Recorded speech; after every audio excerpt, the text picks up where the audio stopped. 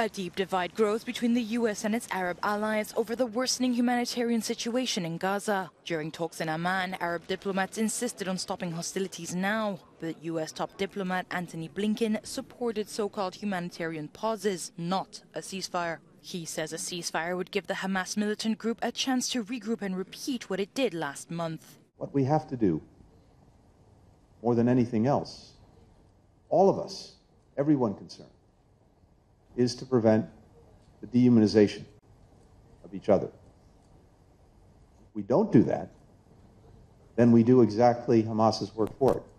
So we have to look out for each other. We have to look out for every innocent life. Back on U.S. soil, when asked about progress with Israeli leadership over the pauses, President Joe Biden answered yes with a thumbs up while exiting a church, but he did not elaborate on the issue.